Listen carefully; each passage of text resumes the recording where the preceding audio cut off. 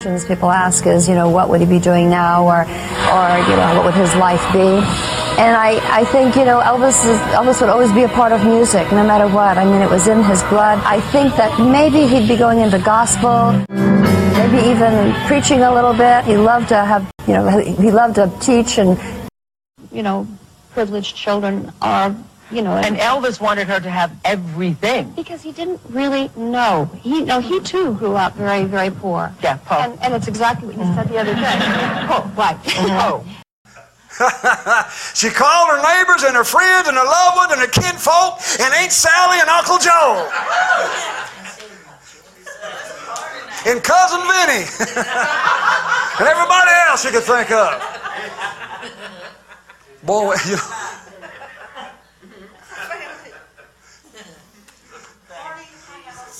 I remember when I was a little kid, we was downtown with my family, and we was poor, and we lived in the government projects. We was downtown, and my mother had just a little bit of money in her purse. Didn't have hardly anything left after we got downtown. How are we going to get back? Right. So I said, I got to go to the bathroom. I was about 9, 10 years old. I went down to the men's room, walking along there, looked down there on the floor, and there was a $20 bill down on the floor. And you'd have thought I'd hit the jackpot,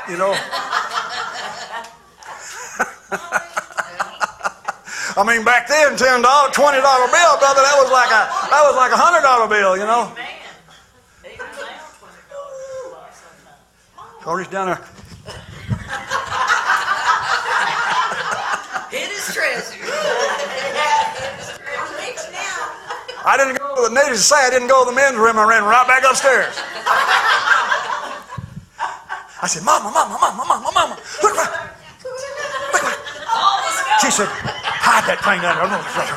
Don't show anybody that money. Put it back down in your pocket.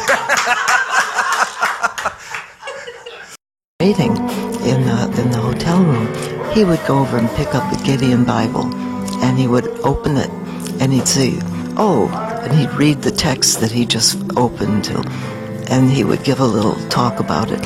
And he'd say, now what do you think, Miss Dolores? What does that say to you? Or he'd hand me the Bible and say, you open it and see what you get to. But he loved that. God led me to open the Bible. Open the Bible up. I wasn't looking for nothing. I wasn't looking for a scripture. I wasn't looking for anything.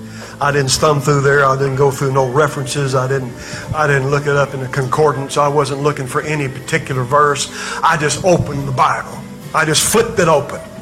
And I pointed my finger. I just pointed my finger. And this was the verse.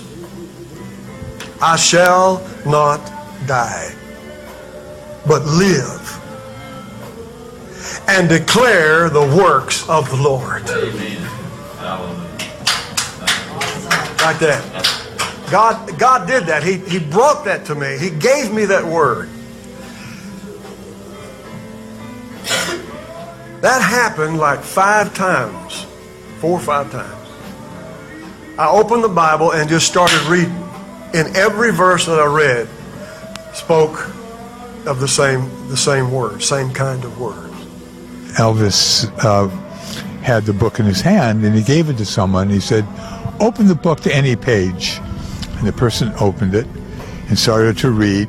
Elvis recited the rest of the page by memory and explained it to the person. He would jot down and underline things that he'd want to talk to somebody about, and he'd have initials, talk to somebody about so-and-so and somebody else about so-and-so.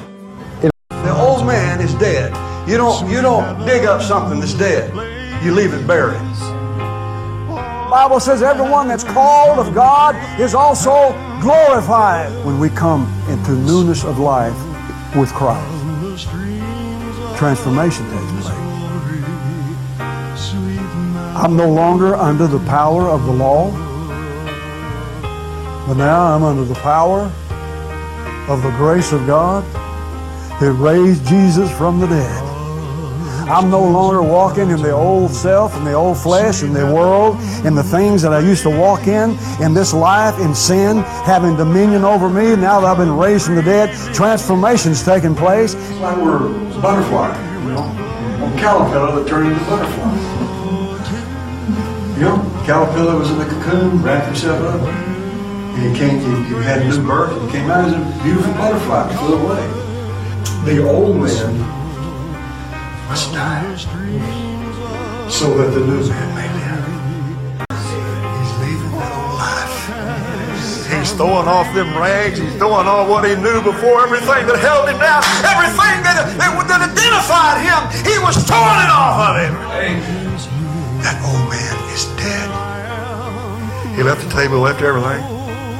Just left it sitting there. All that money, bags of money, just left sitting there. Every man owes God, and you pay God with your life. He's not going to tell you anything less than that. I gave you my house, I gave you my car, I gave you my family, I gave you my money, I gave you my land, I gave you my cattle, I gave you my dog, my cat, I gave you everything I got. That was the most important thing in his life, was that money.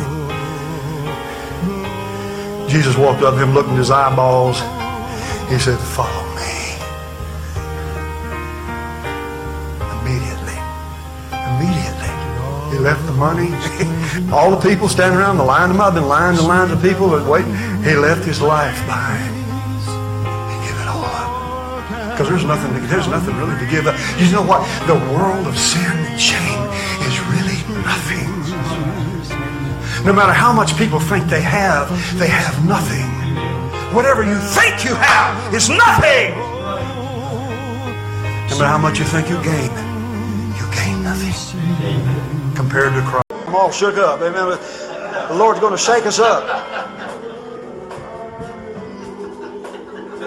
I used to do it with my legs a lot, but now I'm up with my arms and shoulders. I'm getting too old now to do it with my legs. I ain't never going to forget that, man. I used to have a gold jacket once.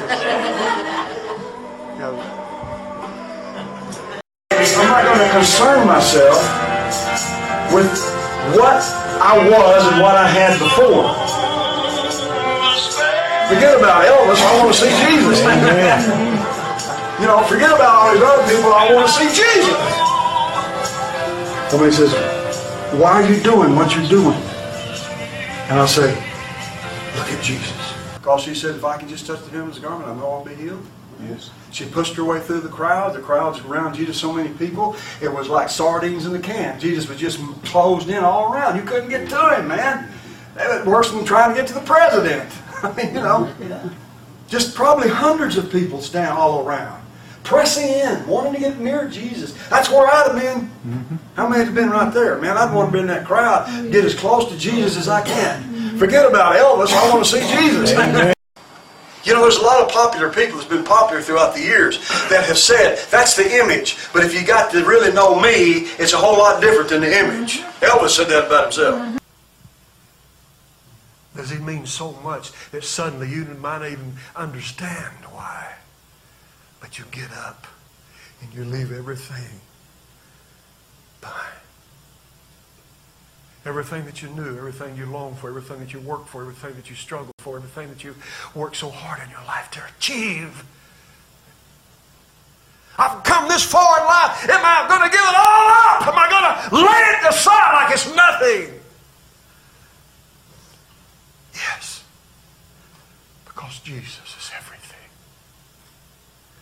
What he has to offer me is greater than all the world. What he has to offer me is something the whole wide world cannot give me. If a man gains the whole world and loses his soul, what does it profit him? So Jesus is putting the value of the soul, the enrichment of the soul, far greater than all the riches of the world. Do you love me more than these? Do you? Hallelujah. You know, it's like the song says, I'm going to do it my way. Well, I'm not going to do it my way. I'm going to do it God's way. This morning, I want to give you a thought. You've heard that old song that somebody sang, "You Were Always on My Mind." Right? You were always on my mind. You were always on my mind. Hallelujah. When people come to church, that's what they want to do. I know that God is real. He's real in my soul. My God is real, for He has washed and made me whole. His love for me is like a pure gold.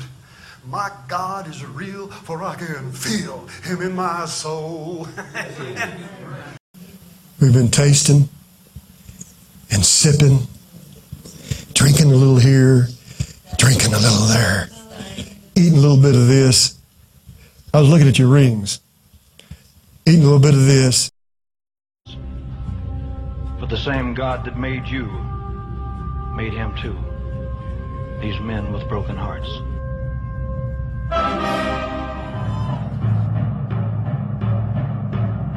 Everybody in this world just lives their life as they see it. So many people who think they have happiness turns around and bites them. I'd sure like to be famous. If you got out there among that kind in that world, you find out maybe real quick you don't want to be there. Want it. Amen. I don't want to be in that. I don't want to be in that world. I don't care about that. There's too many problems out there, man. There's too many heartache and headaches, and there's too much pressure in this world. Yes. Hallelujah.